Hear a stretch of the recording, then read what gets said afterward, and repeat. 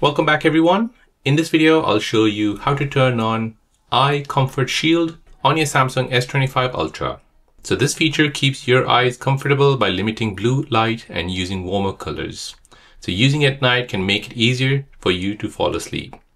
So if you want to turn on your Eye Shield Comfort feature, then let me show you how to do this. So first go ahead and bring down the notification bar, then tap on Settings. Scroll down until you see Display, tap on it. From here, scroll down until you see Eye Comfort Shield. Go ahead and tap on it.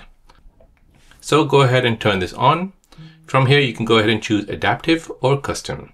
And down below, you can choose if you want Enhanced Comfort, so it'll adjust the color tones and contrast for more comfortable viewing at night. So you can go ahead and enable this.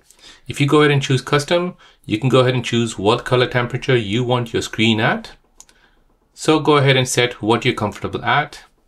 Then go ahead and tap back. And now you have turned on the Eye Comfort Shield feature on your Samsung S25 Ultra. If you're new on the channel and you want to find out more about your iPhone, your Android phone, or any other social media apps, then don't forget to subscribe to this channel to become a part of the Simple Dad community. Hit the like button if you find this video useful.